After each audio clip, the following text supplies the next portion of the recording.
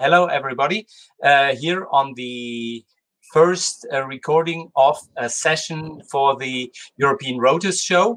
The November European Rotors will be held for the first time in Cologne, organized by the European Helicopters Association in cooperation with EASA.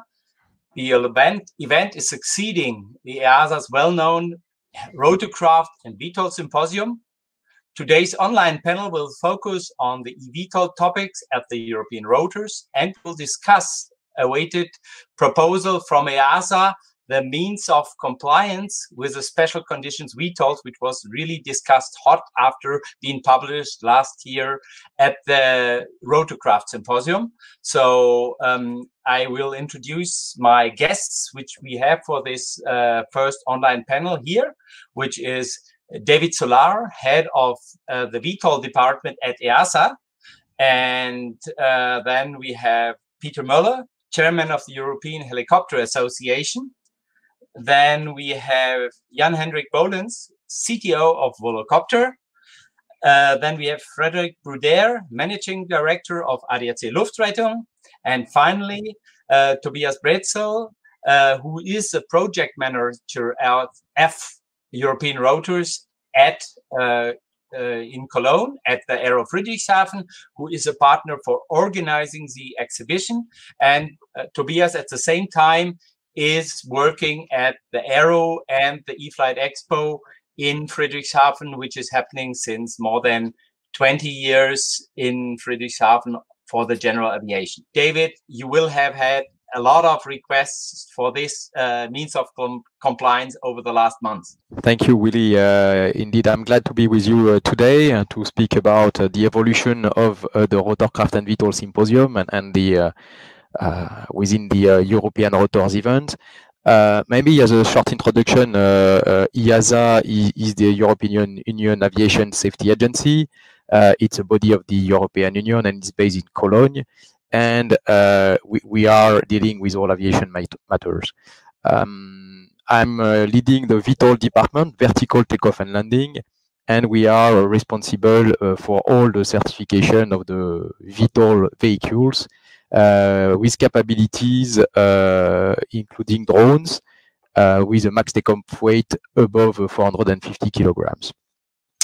eVTOL is booming, at least since a couple of years, and it has led us to create within the department specific sections called eVTOL and innovation projects to deal with this new community, which is bringing new challenges for compared to legacy aviations.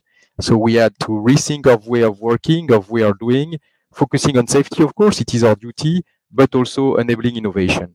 So the agency, as I said, created a new team for that, and hopefully leading the way towards more electrical aviation, greener aviation. So since now you mentioned the publication, but even earlier, of the special condition VTOL, we have done quite a lot of work. And to enable this kind of operations, vehicles entering into the market, sorry, my mic, in the near future in Europe, both for manned and unmanned aviation. We decided to take a very transparent approach so that all stakeholders today designing or willing to operate such vehicles could have access to the same level of information, base their design on a common set of requirements. And also, as an additional step, we wanted general public to be fully aware of what was going on, what was were the requirement that we were designing for this kind of vehicle. And so we went for public consultations for a number of major points concerning these vehicles, as we do think this is a key for the acceptance of these vehicles in urban environments, for instance. And this is also one of the reasons why we want to reach out more people, stakeholders, via our participation in European Rotors. We really aim at not only aviation specialists, but also new startups that may discover aviation world, operator, maintenance organizations, mechanics, pilots, to really feedback us with their concern, ideas, or new way of doing. Doing so, we had an approach where we had a kind of a building block or stepped approach. We cannot do everything at the same time. So we moved step by step on this, I would say, very complex subject.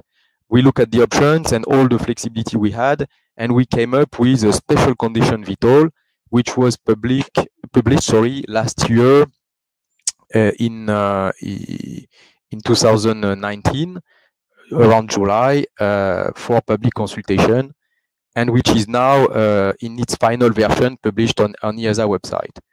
This special condition is setting up the scene of the requirement for all VTOL that are designed in Europe and potentially worldwide, because we have a lot of, I would say, non-European stakeholders coming to us to try to figure out and understand a bit better.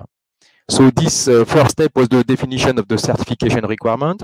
Here also we've taken an approach which was quite innovative, with performance-based standard without prescriptive requirement, to enable manufacturers or startups to use the maximum flexibility in their approach to design their vehicles, and also because we are facing a number of configurations which are ranging from multi-rotor, vector thrust, combination, fully electric, hybrids, conventional type of vehicles, so able to handle all these points. And also trying to match as much as possible all business models which are popping up here and there, and offering also different technology trade-offs. That was, and the scope of the special condition has been for person carrying VTOL, heavier than air within the small category, because that's the first one we are facing today. And with multiple lift thrust unit, when we say multiple, is above than 2, so starting at 3, so that we are not mixing with conventional rotorcraft requirements. And there are a lot of novelties or innovation in this requirement. You know, we can also innovate in the regulation aspects. For instance, for the first time, we have mixed operation and airworthiness. Depending on the operations, you will end up with different level of safety, either basic category or enhanced category. We have also integrated the recorders, because we do think that for this kind of vehicles, it's very important to build up a huge database of data that we could use later on to, I would say, better analyze the requirement and how we can amend them, looking very deeply into the data. That was the first step. The second step was also to address the propulsion systems. This propulsion system, we issued also special conditions, let's say beginning of this year, which was on electric and hybrid propulsion systems. The consultation period just went over recently, and we are beginning the work to analyze them, and then it will be published as a final version by the end of the year. Here we are addressing the complete range of propulsion system, from fully electric to hybrid, and based on batteries or not, or other technologies. Here also performance-based, enabling a second wave of requirement for the manufacturer to design their system. And very recently, in May, beginning of June, we issued the first what we call priority ones means of compliance. So how to make sure that you are compliant with the requirement on the eVTOL. And here we are proposing some means of compliance from flight load, structure, handling qualities, high energy fragment, burst track, emergency landing conditions, energy storage, crash resistance, fly-by-wire design, lightning and earth, and also recorder installation. So quite an extensive first steps. And that was priority one, based on industry feedback where they need a big impact on design. The consultation is on and will be ending on the 21st of July. And of course, we will present the outcome at the next session of the VTOL and Rotorcraft Symposium during European Rotors. In parallel, we are also working on the second wave, on the priority 2 means of compliance, which will be presented as a first during also European Rotors and during the eVTOL session by the EASA experts who are working on that, like we did last year for some of the priority 1. Lastly, in parallel, we are also working with standardization bodies such as EUROPEAN to establish other means of compliance together with the industry. Of course, it's a permanent dialogue to enable this vehicle to enter into the market as we speak. Looking forward to European Rotors, really, as I said, EASA will host the Rotorcraft and VTOL Symposium during this event, which will take place during between the 10th and the 11th of November.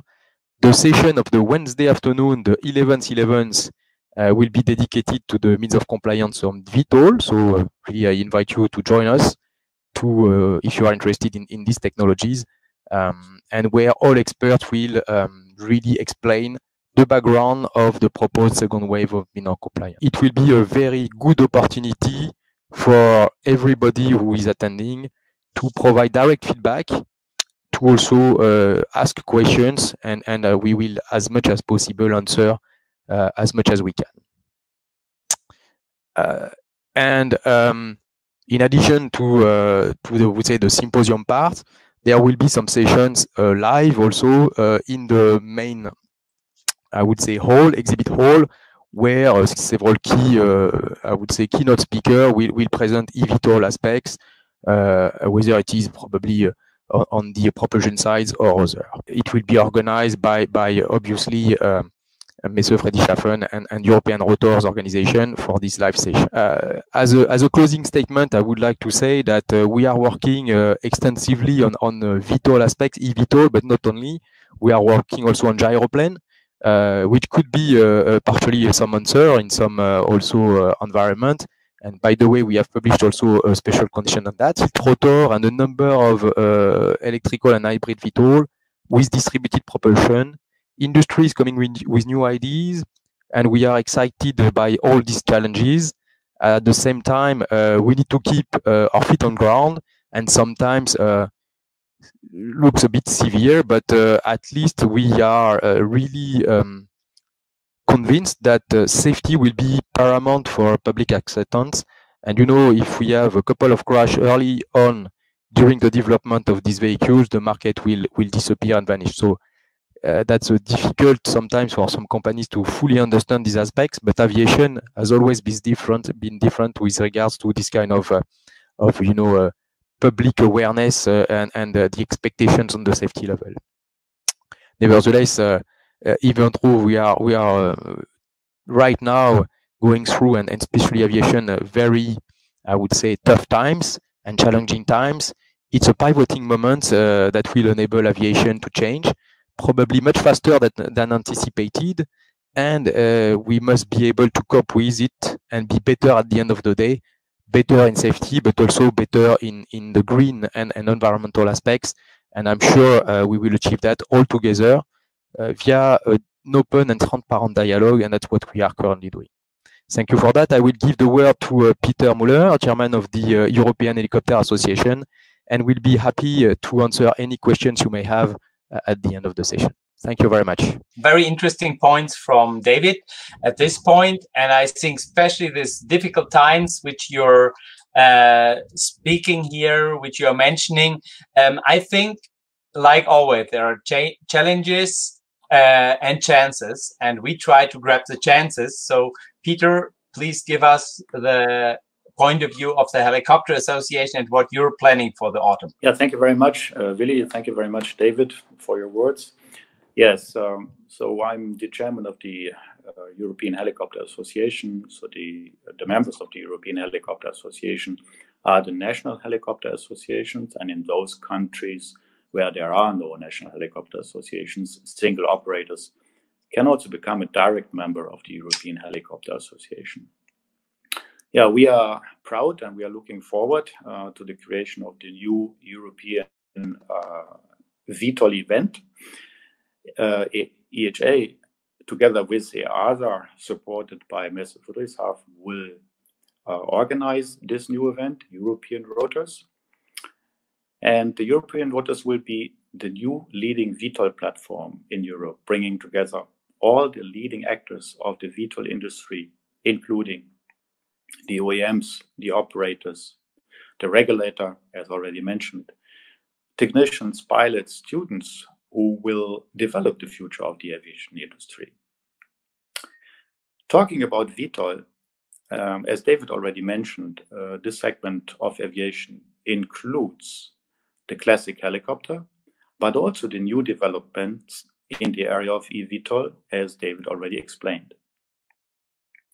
Therefore, it is one of our top priorities to have the eVTOL manufacturers, the suppliers, and the research and development entities representing the activities in eVTOL participating in European Rotors. We are looking forward to receive an outlook on the future of the eVTOL technology and to discuss chances and challenges on this sector. I've received this question very often in the past, which is where do you see the market of drones, air taxis, either manned or unmanned compared to helicopters in the future? Well, that is depending on what will be technically and legally feasible. Generally speaking, drones, if we talk about drones, which also belong to VTOL, can be of complementary use to traditional helicopters.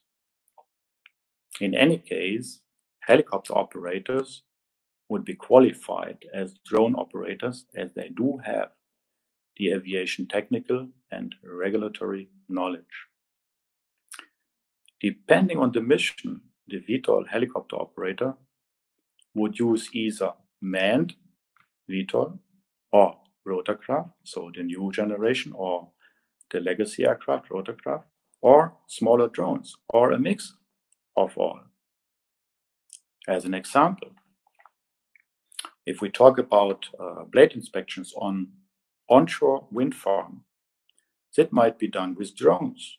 On the other hand, if we talk on blade inspections on offshore wind farms, a helicopter or a new eVTOL would be more cost efficient because of range and endurance. Search and rescue missions. Search and rescue missions, especially in mountains, as an example, after an avalanche.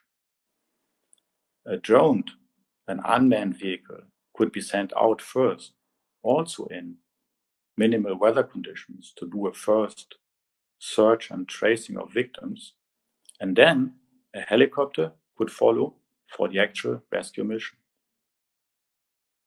Or we have seen already examples in the past of transport of urgently needed medical equipment or organs, blood, etc., which does not weigh a lot, from hospital to hospital or from the mainland to small and remote islands like we have them in northern Germany.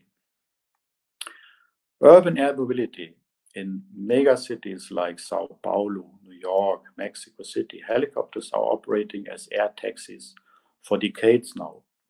But growing public disinformation caused by noise and pollution issues could be counteracted by using new propulsion technologies, as explained before by David, such, for example, as electric or electric hybrid solutions. And there are a lot more of applications for drones and new technology eVTOLs, like logistics, precision farming, and so on. Another question was, why can the new eVTOLs perform these additional operations which helicopters cannot do now? Well, I would say that helicopters could. I would not say that helicopters could not do these jobs. However, in many cases, these new technology eVTOLs may have lower operational costs or may operate more environmental friendly. The eVTOL manufacturers are promising lower acquisition costs per aircraft due to the quantity they hope to produce, lower operational costs due to the new propulsion and optimized propeller and rotor systems. We are curious to see the real numbers in the future.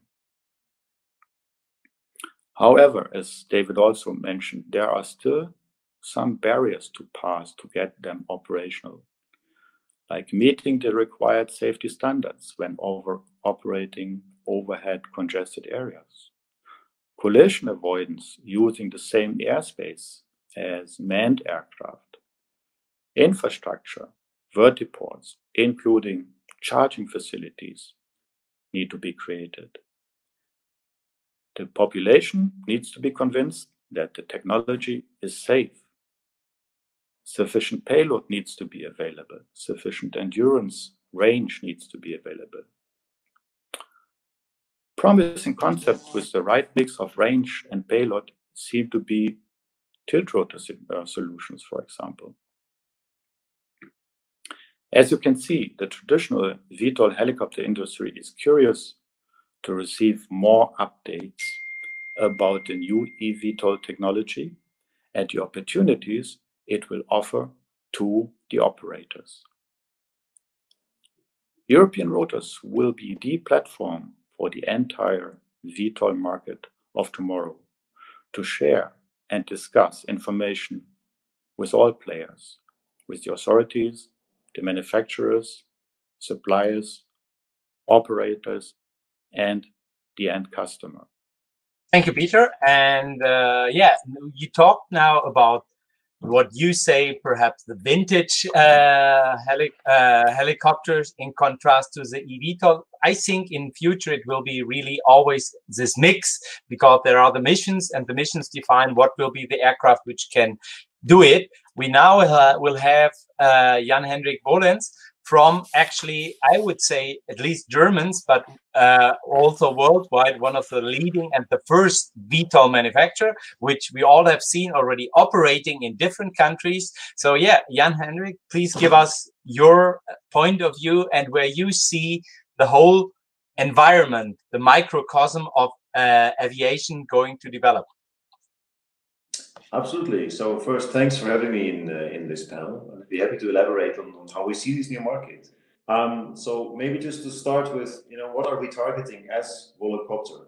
So if we jump to the next slide there, Volocopter is designing an aircraft, but that's not the ultimate goal. Our goal is essentially to offer mobility as a service. So we want to operate the urban air mobility service, meaning that we are both working on the aircraft as well as developing the service, because we realize that the success will eventually depend on offering an end-to-end attractive service to the customers, and also working hand in hand with public bodies and with authorities on the public acceptance of such products. So it would be too simplistic just to look at building an aircraft that fulfills the performance parameters. We actually need to look at it more holistically, which is why we are also investing in building the appropriate ground infrastructure that actually integrates seamlessly with existing city designs, which of course you cannot redesign the city to integrate such a new mode of transportation. To start just with the first enabler, which still is the aircraft, the Volocopter is actually purposely designed for this particular mission. So for urban air mobility, it has 2 seats, so it is not autonomous, at least not the version that we are certifying at the moment. It has a pilot and 1 passenger, which is why we think we can be on the market very quickly. The reason why the Volocopter looks the way it looks is actually the exact arguments that were mentioned before in the panel. If you want to fly into cities, safety comes first. So the Volocopter has been designed first with safety in the back of our minds. There's a lot of redundancy and other features into the design that make it safe. It's where we're fully in alignment also with what was said before there. The operating costs were mentioned as well, but I think what's even more important and what's actually differentiating the Volocopter from many other designs is the low noise emissions. Because we're talking about environmentally friendly, we're not just talking about carbon dioxide, for example, emissions, which of course are an important component. In our fully electric aircraft, we don't have these emissions, but at least as important for the inner city emissions is also the noise emissions.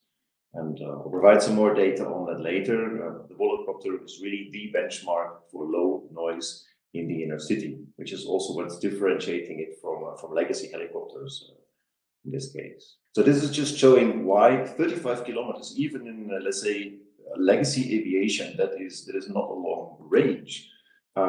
For the missions which we are targeting in the inner city is actually more than enough. For the 100 cities that Volocopter wants to operate in the first years, 93% of those cities have their airport within the 30 kilometers of the city center. So we can actually already perform in 93% of those cities the mission of transferring people from the airport to the city center and back.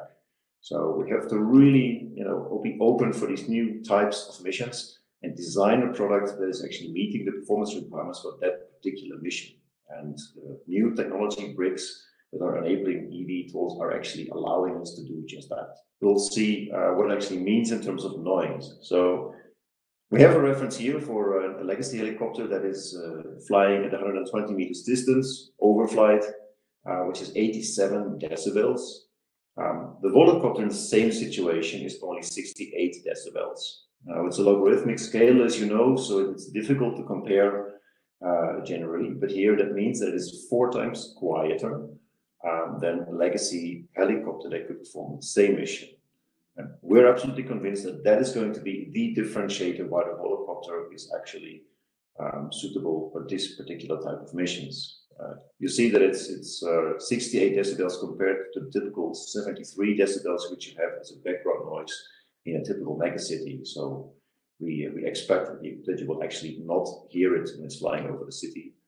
And what's even more important, during landing and takeoff, it's also very silent, which is, of course, the enabler to perform this type of mission.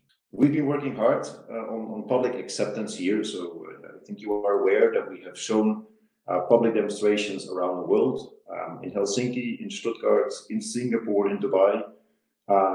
This is not just to show that it's working, but it's also really to show to people that this technology is here, that it is here to stay, and that it's actually ready to be deployed. So people can come and experience it. And we believe that's extremely important for the public acceptance, that people are not afraid of this new technology, that they can come, they can see it in action, and they can actually start to see how this could fit into their daily lives, which I think is a very, very important component here. Of course, the technology is one thing, then actually getting it to the market is the next step. One important point on our journey there was the recognition by EASA as an approved design organization. So the Part 21J design organization approval, which Volocopter attained at the end of last year, which is actually now enabling us to progress with the type certification activity and actually come to type certification of the aircraft. Speaking specifically also about the special condition for VTOL aircraft that David mentioned before. So we've actually been very enthusiastic about the exchange with the EASA on having a certification baseline for this particular type of aircraft for eVTOLs, because they have very specific characteristics that don't make them fit very well in an existing box. So they are not CS-23 aircraft, they are not CS-27 aircraft. They have very particular properties and characteristics, and we feel that this is the right approach, the special condition, to actually certify these aircrafts. Of course, now we're, as you mentioned before, we are in the process of the means of compliance established for the aircraft.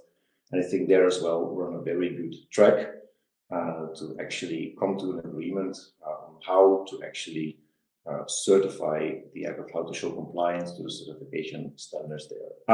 And of course, Volocopter, as you know, is not just designing and building the Volocity aircraft for manned flights. We're also developing what we call our Volo drone, which can be used for different types of missions, also urban air mobility, but for logistics applications. So non-human cargo, if you will.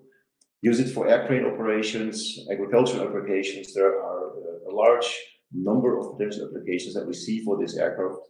And of course, the beauty is that you can rely on, to a large extent, on the same types of technology here, let's say technology bricks, to make derivatives of this kind of product. Right, so we as well are very happy that we now have this new forum, the European Rotors, to actually display our Volocopter. So we'll be displaying a Volocopter there as well for everybody to see.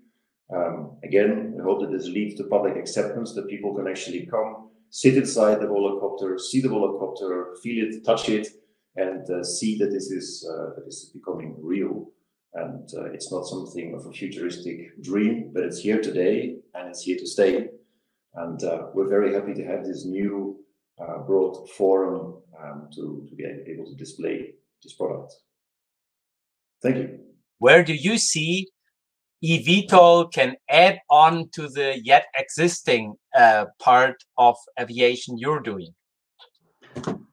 Yes, thank you very much for having us in this discussion. Indeed, we might be one of the future operators of such technology.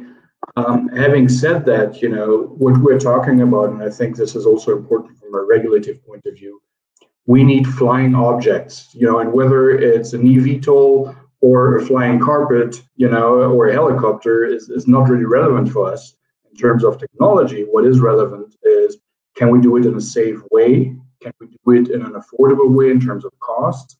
Can we do it in a reliable way in terms not only of safety, but that it works day on day and day on? And last but not least, and this has been mentioned a couple of times, can we do it in a way that there's a certain public acceptance? Because pollution in terms of air pollution, but even more in terms of noise, as it has been mentioned a few times today, are paramount, and I would even say crucial. Otherwise, there's a little chance of public acceptance, you know, if we don't solve some of the noise problems that we have today. So as one of the potential operators, I'd be happy to show you a couple of slides of the ideas we have about using those new technologies. If you can be so kind to put the slides on, and we can start on page 2 if you like. Maybe as a background information, as you know, we are an EMS operator, helicopter emergency services. And what might surprise some people is that roughly 65 to 70% of our missions, we do not transport a patient. We are basically a taxi for the doctor and the paramedic, which means that for a large variety of missions, the big size of the helicopters that we have today is not necessarily something that we need for sure. So our vision basically is to optimize the EMS system by transporting medical staff with eVTOLs. EMS stands for Emergency Medical Services. And as I said a couple of seconds ago, the vast majority of our missions, we do not transport the patient on the flying machine, but we transport them roadside, or they're being picked up by roadside ambulances. Today, if we take Germany as an example, there's a total number of roughly 5 million patients per year that are being saved by a doctor. The vast majority of these missions, 4.9 million, are ground-based, and roughly 100,000 EMS missions in Germany every year are being performed by helicopters. This is the situation today. We believe that for various developments in today's society, the number of EMS operations in the future may even increase further than it is already today. To give you a rough idea, there's roughly 10,000 emergency doctors in Germany, and unfortunately, the trend here is actually in the other direction, which means that there are less and less doctors that are available to do this kind of job, which means that transporting the doctor quickly, you know, and without obstacles to a patient will rise in importance and relevance in the future, because if the requirements and the need increases and the available doctors decreases, you know, it's a quick math to realize that transportation and quick transportation will be one of the solutions to the system. And if you look at the number of multicopters today and in the EMS system, the number is 0.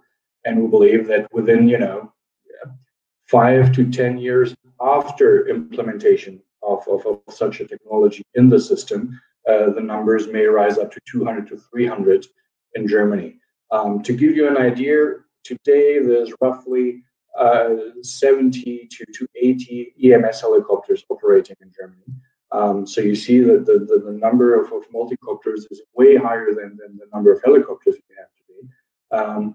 And I do not believe that the new technology will be a substitution, for the helicopters or the ground ambulance.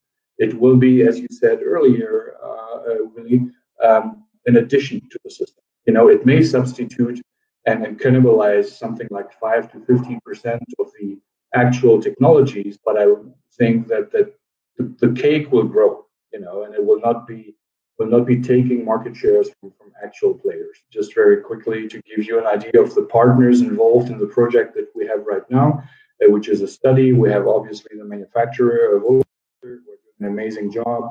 We have the Institut für Notfallmedizin, which is a well-renowned institute for emergency medicine in Germany. We have the German DLR, Deutsches Luft- und Raumfahrtzentrum. We have ADAC Air Rescue, the company I'm responsible for, and our mother company, which is a non-profit foundation. And we have two German regions, Rheinland-Pfalz and Bayern and Bavaria, who are being partners in this study to help us analyze whether this technology has a chance in the future or not. And if you look on the next chart, these are the things we're looking at. We're looking at it from a medical aspect, from a regulations aspect, operational aspects, political and public acceptance, economical and technical aspects. So it's a quite wide-based study. Ideally, tomorrow we would need a machine, again, a flying carpet or a multicopter, that has a range of roughly 150 kilometers. Has a ground speed of roughly above 100 kilometers per hour, a payload of up to 200 kilos. Basically, we need to transport 2 passengers and some very limited medical equipment. And ideally, being able to fly during the night with poor visibility and then some wind, but we are not in the middle of the Atlantic Ocean or the North Pole, so the weather conditions we have in Central Europe, at least, are quite reasonable, which means that the technology and the safety levels we have today would be sufficient. This is an overview of some of the results we have today, and basically what we found out is that for the cities, for the inner cities, the ground transportations will still be the element of choice. But as soon as we go in the more rural areas, as soon as we leave the big city centers, the eVTOL technology definitely has an advantage towards the ground-based systems. We will publish the results of this study towards the end of this year, I believe in October or November. So around the European Rotors Forum, the first results of the study will be published publicly, and we'll be happy to do that, of course, with the partners mentioned above. We are currently in the feasibility study, which is to be finished by October this year. If everything works up to plan, we will do some flight tests over the next 2 years, and ideally start with some really pilot missions and pilot programs in the 2 regions of Bavaria and in Rheinland-Pfalz in 2023, 2024.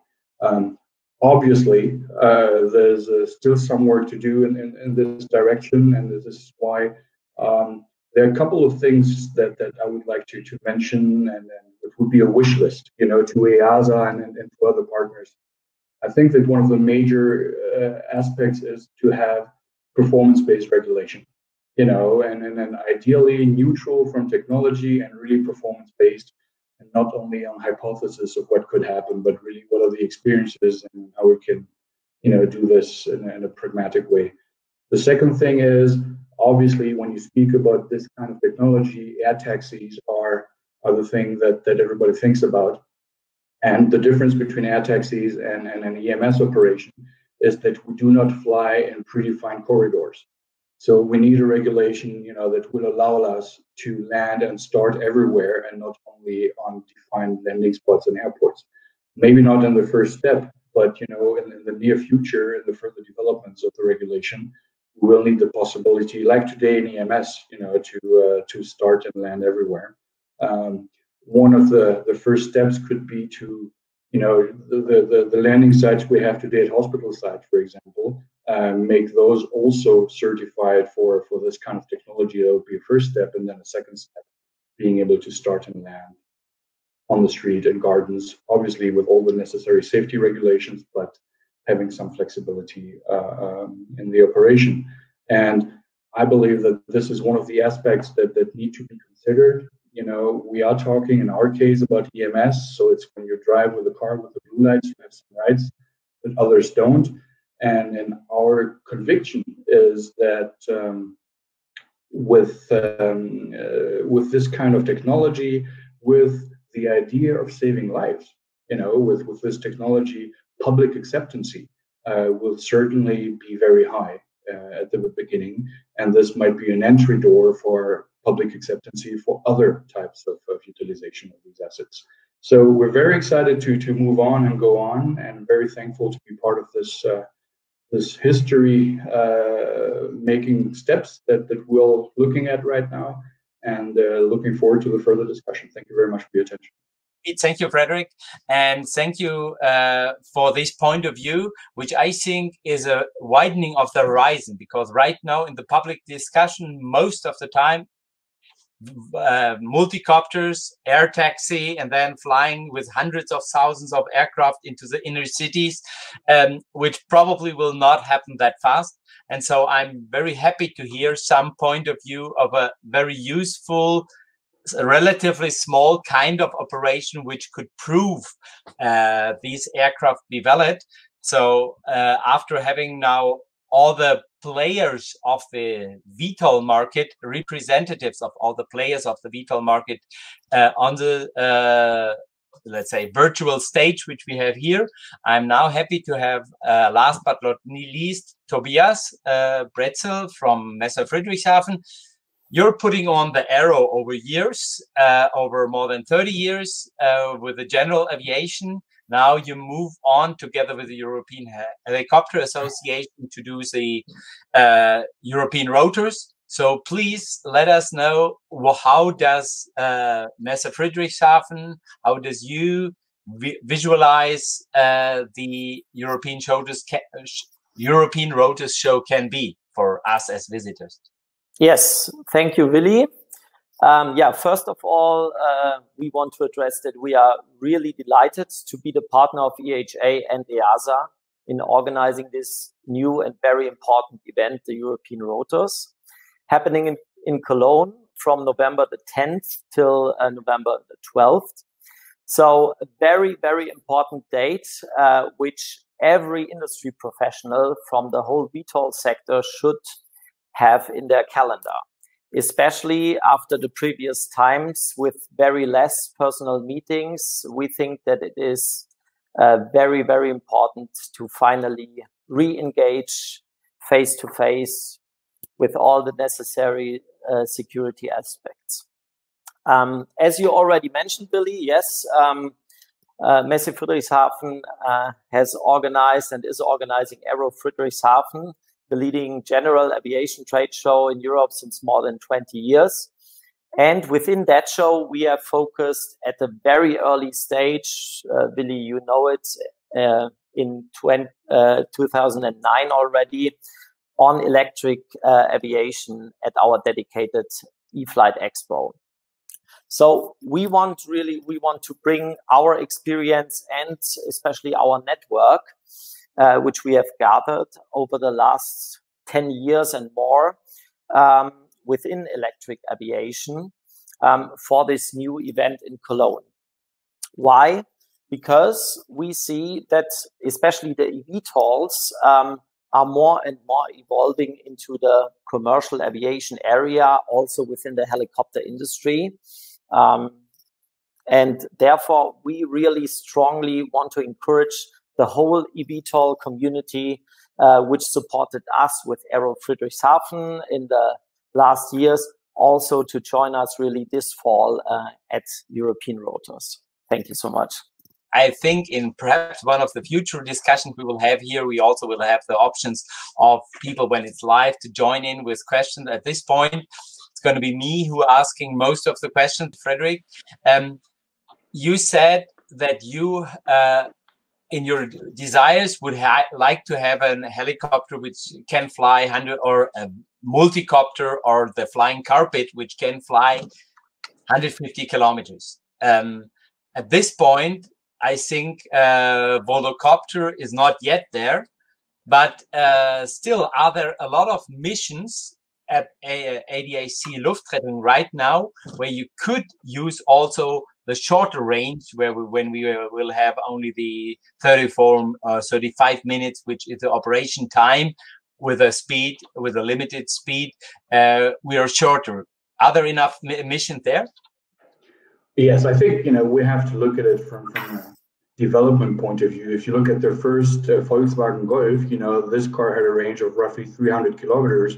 And today the Golf 8 or 9, I don't even know which it is, has a range of roughly 1,200 kilometers, and then obviously technology develops a lot faster, and in aviation, or a lot faster these days than it used to do. So the answer is yes. I think for the pilot project, the actual technology is sufficient. If we look at the requirements for having 200 to 300 of those flying machines flying around in Germany, then we'll need the ranges that we've been talking about. And, we have to be flexible and have a lot of ideas. And we could start, with having a quick battery change at the accident site. Many times there's a roadside ambulance there, so they could have a spare battery on board. We could have, one small mission, just flying one mission and flying back. The 150 kilometers is the range that we need to be able to fly 1, 2, 3, 4 missions after one another. So to answer your question, yes, for the pilot project, I'm sure that this would be sufficient. And of course, other technologies might be interesting in the first step, looking at hybrid versions. So this might be a solution to extend the range. But we have to believe in it. And then when EMS started 50 years ago for us, a lot of people said it's impossible. When my predecessor said we will land on a highway with a helicopter, people called them crazy. 50 years later, we've done it 1 million times, just as ADAC. And this is something that no one would have imagined 50 years ago. And I'm believing, that we are going to find solutions in the next month and years that are unthinkable today. So I'm very confident that there will be solutions. And one of the challenges will be regulations, not because regulation is an obstacle, but we have to have a technology and a way of operating that will be safe. And regulation can enhance this and help us, to find ways to do this in a safe way, not only for the public, but for ourselves. Talking about regulations, I have a question there on Peter. I know you're a helicopter pilot, and on David, because you would need pilots for this kind of aircraft, and they have to be kind of professional pilots when they have to have these missions like ADAC Luftrettung. So would you, for the beginning, think it will be professional helicopter pilots sitting on board, maneuvering the, for example, volocopters or others? Or do you think there will be a totally new qualification? Perhaps David first, and then we can have Peter from his pilot point of view. Thank you, Willi. This is a very valid question. Actually, we do think that at the beginning, it will be a qualified pilot, either coming from helicopter license or fixed wing license, and then with some complement, obviously, to be able to pilot these vehicles, which will be quite special. And the complement will come out from the operational suitability data that is established during the type certificate process together with the manufacturer. So that's the very initial step. And so we will build up the bridge with the conventional pilot licenses, I would say, to enable the piloting of these vehicles. Later on, or in parallel, we'll see how fast it's developing and how much is the need. We may also enable an ab initio qualification license dedicated to VTOL, eVTOL. And actually, what we are thinking of is a qualification that is much more flexible than today, which will be dependent upon the level of automation the vehicle will be fitted with. So either like very basic helicopters today without automation, which is not the case of all these machines. They are all fly-by-wire by their nature, or up to extremely autonomous, with some possibility to have auto-land capability, automatic takeoff, almost, I would say, no pilot input, but more a monitoring phase rather than a piloting really. So all this range will be covered via some license, which will be based on automation. And that's where we are heading towards. Up to at some point in time, because everybody, at least in this market, is working on a fully autonomous vehicle, but that's probably for a much later stage than the initial steps we are looking at. But we have that in mind to be able to bridge all the gaps and make sure that first there will be a pool of pilots being able to make the entry into service at the very initial stage. Then if everybody will need 200 to 300 vehicles like ADAC for their operations, obviously the pool of pilots will need to be increased, and ab initio training, depending on the level of the machines, will be implemented in the regulations. Peter, I don't know if you want to complement. No, he dropped out. Okay, we'll have to fill the time until he comes back in. So talking about automatization, I would like to give this question to Jan-Hendrik, because we had now first the question of the distance, like can you imagine having, for example, a battery swap in a ADAC Luftrettungsmission first, and second, when do you think your aircraft will be as far automated that you could also have a non-professional pilot executing this kind of missions? Okay, yep. So first on the battery swap, we're absolutely convinced that the battery swap is the right approach to take on this type of aircraft. Where we are operating, space will be limited, so we will not want to stay on the ground all the time charging batteries. I mean, this is even a pain for electric cars nowadays. It's approaching points where the pain point is reduced, charging times are reducing. On aircraft, there are different limitations, so I think the charging times in the beginning will be quite high for non-swapping systems. So on our side, we are absolutely convinced that, especially in the beginning, swapping the batteries is the way to keep the aircraft in the air, make sure that they are actually operating, making money, servicing customers. On the automation part, I think in the beginning it's a very incremental approach to start with a pilot, because it's a technology that we know. With a pilot, we have a very flexible sensor, actuator, computer. The pilot can do many things that many systems would otherwise have to combine. So that's a very good way to begin. Going one step further and thinking about what it could look like after that, if we see today how fast self-driving cars are progressing, I know they're not quite there yet, I know they're also still in development, but if we just imagine what that means for technology, the problem to be solved in the air is principally a lot simpler than on the ground, especially in the inner city. So I can imagine at the current stage of acceleration in technology that it's really on the horizon to have fully automated missions. I mean, most of the large airliners are flying for most of their flights fully automated, with the pilot just being monitored. So there's no real reason why this should not work on air taxis. And I would have a question at this time to Tobias, because we heard before that Frédéric said that they expect only 5 bis until maximum 50% of cannibalization, saying helicopters being replaced by multicopters, but in general would more see the market grow and giving new opportunities for aviation. So Tobias, do you think, because you have done the Aero, at the Aero you have helicopters, now you do European rotors, do you see this more complementary, or do you see this as more as a conflict of interest that it will take away the helicopters from Aero? No, absolutely not, because it's 2 different kind of trade shows, keeping in mind that European Rotors will be a dedicated 3-day B2B event very focused on the rotorcraft and the whole VTOL market.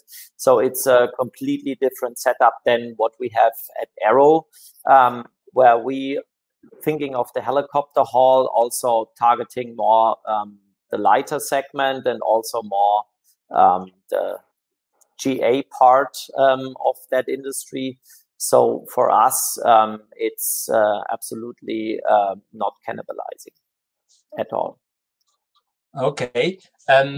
Another one question I mentioned this early in the beginning to David. When you came out with the SC VTOL, there was a big discussion, I remember, in Cologne there on the no single point of failure approach for this class, which is not existing in the Part 23 or Part 27 at this point. So now the means of compliance are out. Which are the ways for the manufacturers where they can work around, perhaps, if there is a single point of failure which cannot be replaced, which cannot be doubled? Because like in a helicopter, I think also in multicopters, probably there will be the option or some cases where you cannot just take it and double it for making it more safe or having a redundancy. To answer your questions first, when you look at, I would say, the overall configurations of all these machines, they are highly redundant per definition. They are distributed lift, so of course they are fully redundant. Most of them are, if not all of them that we've seen, are fly-by-wire. Here also, you cannot rely on a single set of computer. So it's really, per design, the single point of failure is already much more achievable than conventional helicopters. Then you have indeed probably in some specific area and mostly on the structure side, some point where it will not make sense to have a fully multiple load pass or a redundant, I would say, design. And for that, if you look carefully at the means of compliance we are proposing an alternative method where when the design is simple, let's say you have a wing with a simple spar, and doubling the spar will either be not feasible due to space issue or will bring more drawbacks than any benefit, because you have hidden, I would say, areas you cannot inspect. You could have some corrosion development that you cannot see, cracks development, which would be also hidden within the structure. Then when it is simply loaded, simple structure, straightforward and with some margin, we are what we call develop with damage tolerance. We will obviously enable this kind of design. I think it's answering probably 99.99% of the concern we've received during the first set of publication of the requirement, and it's clarifying a lot the designs of the machines. Maybe we will face the 0.01% issue, which I have some doubt right now, but we never know. We never know. And for that, we have still the possibility to develop alternative means of compliance, which would be very specific to the type of design, and it will be on a case by case basis. But to really speak more generally, I think people focus on that. And actually, within their design, when we look at it, say, guys, you are already meeting that by far. Sometimes you are more redundant than it would be necessary, strictly speaking, for the pure safety. So the focus is really on, yes, it is possible, do your maximum. We want to avoid a single point of failure, which is the main drawback of a helicopter. Today, in some configuration, you can lose a bolt, and some recent accidents show that, and you are crashing a helicopter. We are not willing to have that, and you can imagine that if you have multiple operations on a daily basis, high utilization of this machine, the probability will get much, much higher than what would be acceptable on a single bolt. So I guess the alternative is fairly fair, reasonable, pragmatic enough for all the designs to meet this criteria.